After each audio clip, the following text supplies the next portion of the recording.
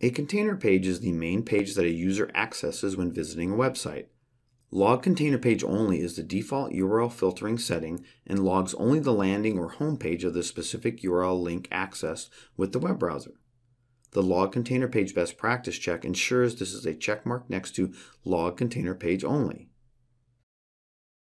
This setting does not log the rest of the related web links directed or connected to during the session, such as advertisements and content links, which reduces the logging and memory load while logging the relevant URLs.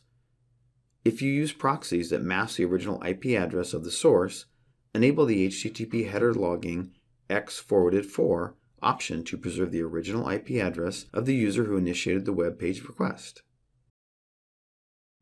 Under Objects, Security Profiles, URL Filtering, click the URL Filtering Settings tab. Ensure the Log Container Page Only box has a checkmark.